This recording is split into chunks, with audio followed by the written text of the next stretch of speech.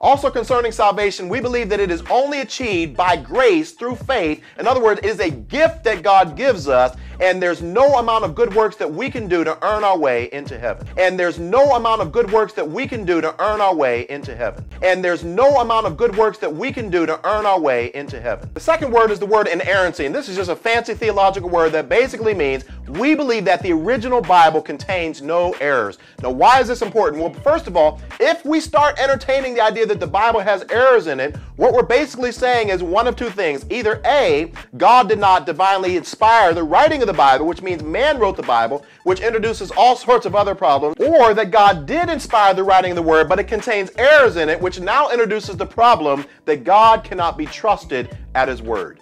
And essential belief number 5 is monotheism and the Trinity. In other words, the first word simply means that we as Christians believe that there is only one God. We reject the idea that there could be a plurality of gods. The second word is the word Trinity, which basically means that we believe our one God exists eternally in 3 persons, which means that each person of the Trinity is fully, uniquely God because they all possess the same essence and the same attributes as the other.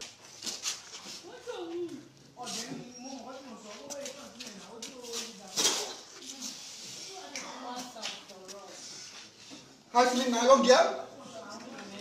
See movie? Now I don't want to hear that. All I want to hear that is over. Okay. What's more?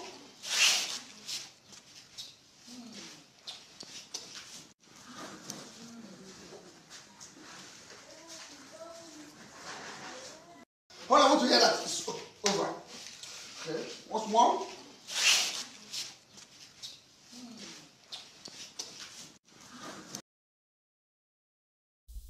I want to give all the praises and the honor to Yahweh by Hashem, Yahweh Shai by Hashem, Recha HaKodash, and double honors to the elder apostles and bishops of Great Millstone. Honors and salute to you, brethren, you fellow believers, supporters of the truth. Shalom also to the hopefully elect. Peace to the elect. Shalom. So, the brother sent me the clip with the pastor who kisses away demons. There was, a brother that follows the faith sent me this video clip, but also went into this guy, Alan, I think his name is Alan Parr. He has a channel called The Beat. He always say, the Christian, the weird Christian doctrine, he always pushes that he's a hardcore Christian. So just a couple things he said. And the one thing I want to go into when he said, as far as there's no works you can do that can get you into the kingdom of heaven. All you need is faith.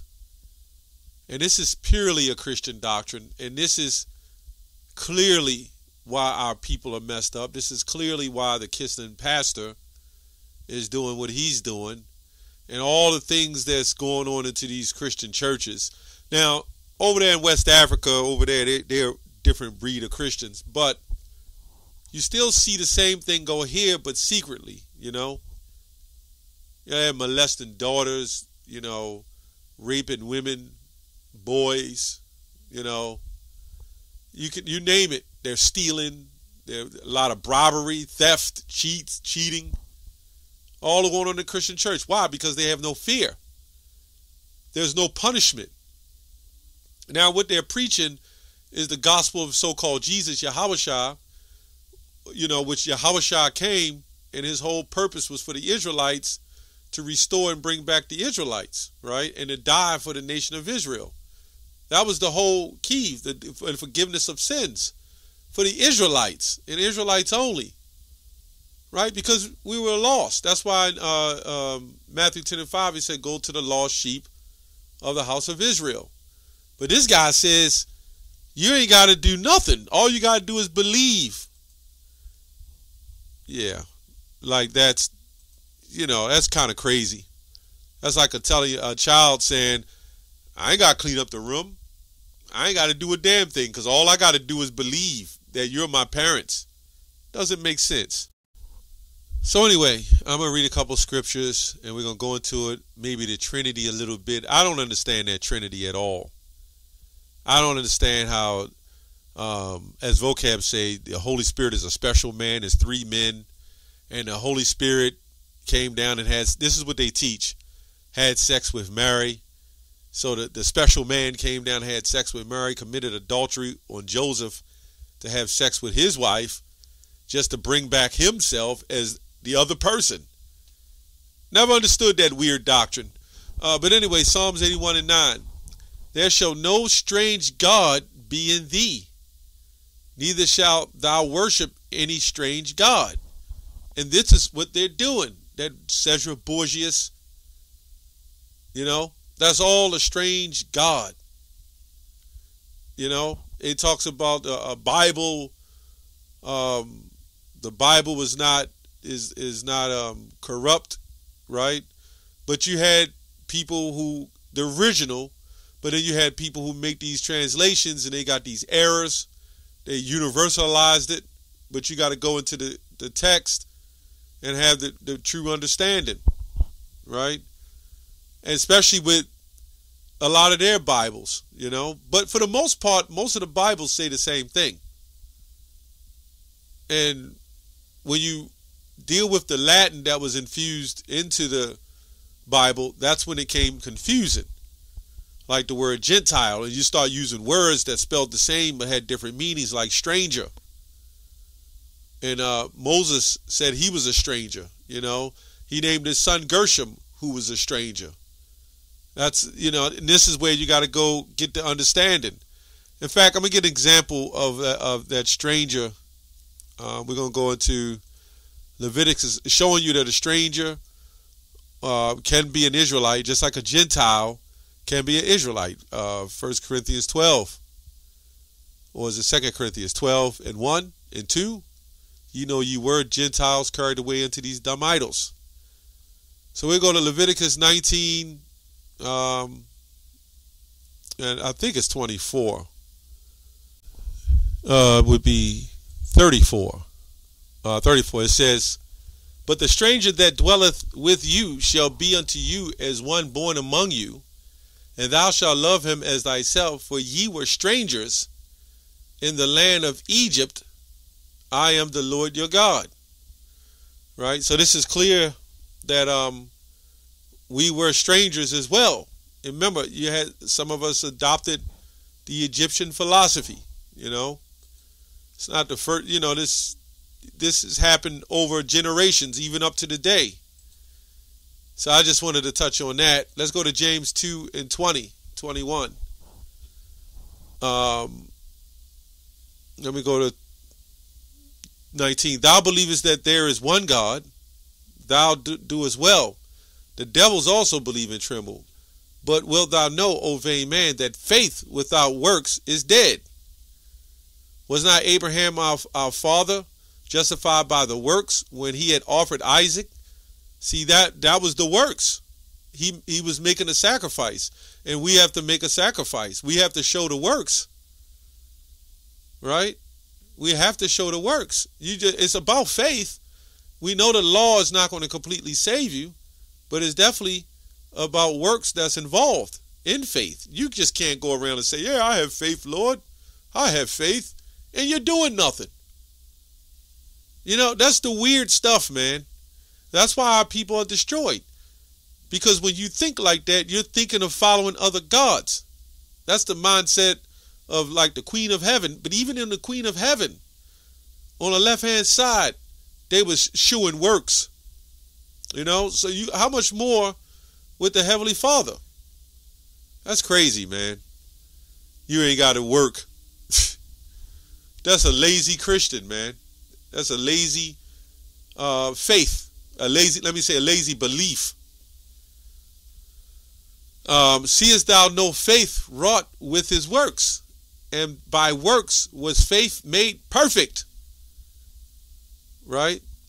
And the scripture was fulfilled with which saith, Abraham believed Yahweh, and it was imputed unto him for righteousness, and he was called the friend of Yahweh. Right? So there's no doubt about it. You must have works. Ye see then how that by works a man is justified, and not by faith only. Right? Likewise also was not Rahab the harlot justified by works, when she had received the messengers, the spies, and sent them out another way. So, for as the body without the spirit is dead, so faith without works is dead also. See, this is why those Christians never really want to come up to us. They never really want to, they'll try. And then when they do come up to us, they jot down what they learned from us, then they spin it, and they'll make another doctrine out of it, right? So, do these people really believe? Let's go to James 2. No, not James. I just was in James. Let's go to Romans 3.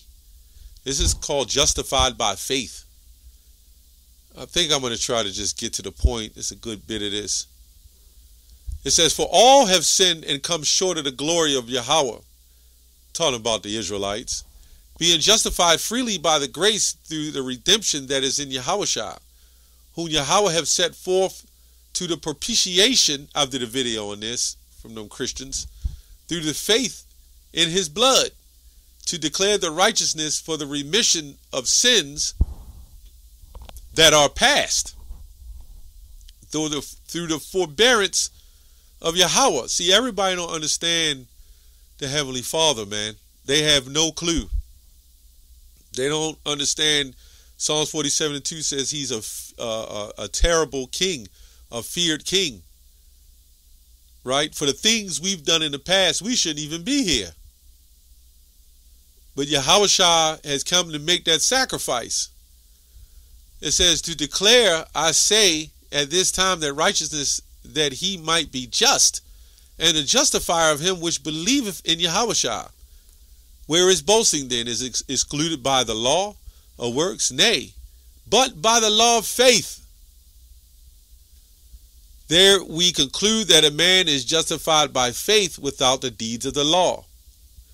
Right, I'm going to get to 30.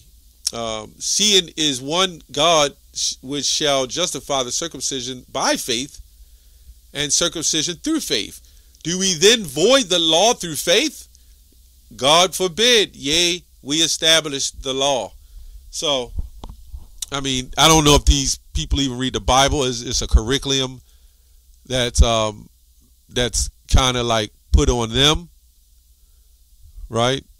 They're like 2 Peter 3 says that they will walk after their own lust, and that's pretty much what we see. You see the pastors kissing wives and all this stuff. You don't have to do any works to go to heaven. They believe in the Trinity. Let's double that up with one scripture that'll kind of go twofold on this. Mark 12:29. It says, 28, and one of the scribes came, having heard them reasoning together, perceiving that he had answered them well, asking him, which is the first commandment of all? And Yahushua answered them, the first commandment is, Hear, O Israel, the Lord our God, our power is one Lord. So, wait a minute. Where did they get this? He's three. He's one Lord. He's always said it in the scripture. There's no other God beside me. Right? So that clearly separates him from anything and everybody or everything beside him, man. He's on the upper tier, the highest level, the most high. This is crazy that you think that. And since this is the case, it says, let me read on. And thou shalt, it says, and Yahushua answered him, the first commandment is, Hear, O Israel, the Lord our God is one Lord, and thou shalt love the Lord thy power with all thy heart, and with all thy soul, with all thy mind, and with all thy strength. This is the first commandment. So you would think that these guys will be trying to push the first commandment. How do you love the Lord with all your heart and soul and strength if you're just sitting on the side doing nothing? You don't want to follow none of the commandments. You don't want to follow any of the laws. And then sin is the transgression of the law. So you say this, the laws is thrown away with, done away with, thrown out. No wonder nobody does well in those Christian churches. No wonder nobody fears the Lord. You know, it's the madness and the sickness of of Christianity. Anyway, that's all I have on that. Shalom.